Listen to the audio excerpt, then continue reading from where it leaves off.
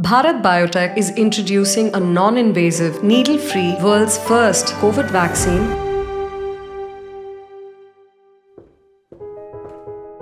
Before administering, inquire about the patient's vaccination history.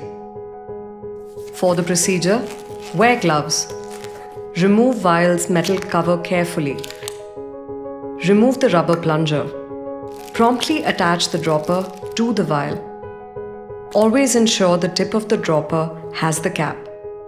After making the recipient blow their nose near a sink to clean up their nasal tracts, help the patient sit down with their head tilting backwards as far as comfortable. Request them to close their eyes and close the other nostril. Squeeze the bulb gently to release 2 drops. Make them gently inhale. Repeat the process with the other nostril with 2 more drops. Make the recipient to roll their head. Continue the process for the next 4 drops. A total of 8 drops are to be administered. After the administration, the dropper should be discarded.